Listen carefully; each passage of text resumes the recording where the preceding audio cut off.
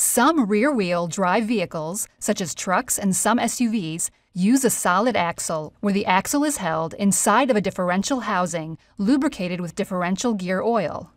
An oil seal at the end of each housing prevents the gear oil from leaking out into the drum brake assembly. When this seal leaks, gear oil drips inside the brake drum and contaminates the brake shoes. To repair this, the axle usually needs to be removed, a new seal installed, brake shoes replaced, and all other components need to be cleaned and degreased or replaced.